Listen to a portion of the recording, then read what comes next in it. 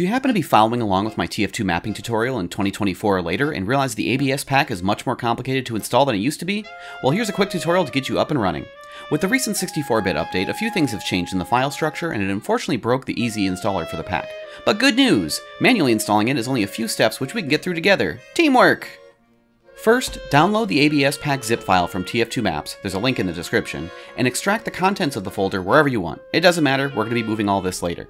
Just keep track of where you set all of it. After extracting, you want to open the included FGD folder that came with the pack and copy tf-abs.fgd.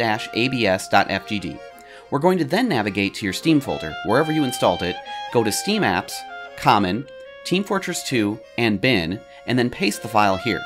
We'll also need to remember this spot for a later step. Next, open the Library VMFs folder.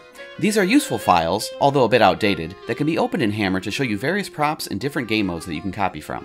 These aren't needed for the pack to function, but they are handy to have. You'll put these wherever you plan on storing your map files. Personally, I put them into Steam Apps, Common, Team Fortress 2, TF, Map Source. Next, we're going to copy the entire prefabs folder in the resource pack. This will be a bunch of handy tools to use in Hammer in the future.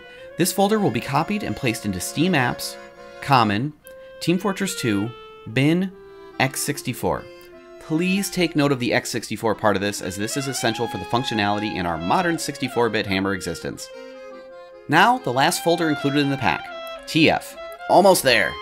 This folder can be copied as is right from this point here. Just copy the whole thing.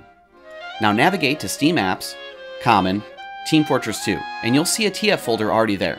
Paste your TF folder here on top of it, allowing it to merge together. This is all the assets that the ABS pack uses, like materials, icons, and the iconic engineer spawn point. Finally, open Hammer. I'm personally using Hammer++, but everything applies the same to stock Hammer as well.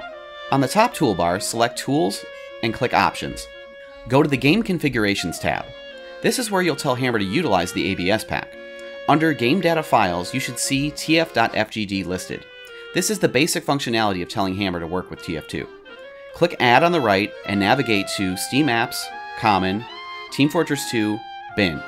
In here, you'll want to select the tf-abs.fgd that you placed in here earlier and click Open.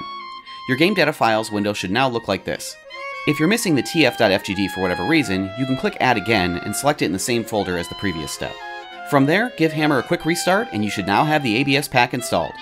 If you'd like to verify that it's working, load up a new or existing map, drop an entity, and change it to info_player_team spawn.